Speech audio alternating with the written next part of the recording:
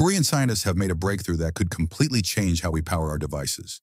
And if successful, we could soon live in a world where charging your phone takes seconds and battery replacements become a thing of the past.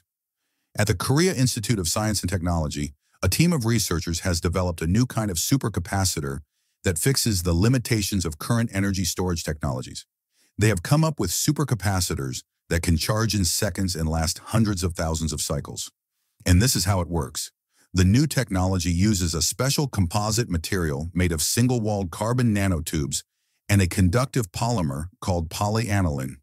This combination offers the structural strength and conductivity of carbon nanotubes and the energy-storing capability of the polymer.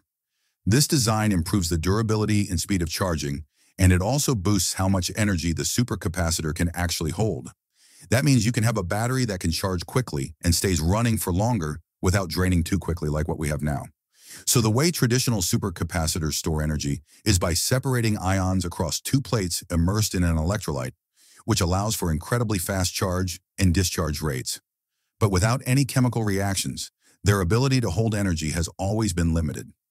By integrating the conductive polymer into a carbon nanotube framework, the researchers have managed to increase the storage capacity while preserving the supercapacitor's ultra-fast performance and resilience. So far, these batteries have survived over 100,000 charge-discharge cycles without significant degradation. It's also mechanically flexible, which means it can be folded, rolled, or bent, making it ideal for wearable electronics, foldable phones, and even next-generation electric vehicles. The researchers have already started producing film-like structures using this material, pointing toward commercial viability.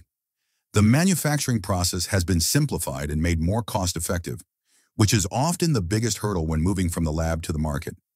If scaled properly, this supercapacitor could be used in everything from smartphones to EVs, replacing batteries as we know them. Dr. Boncheol Koo, one of the lead scientists on the project, says the team will continue refining and industrializing these carbon nanotube-based fibers.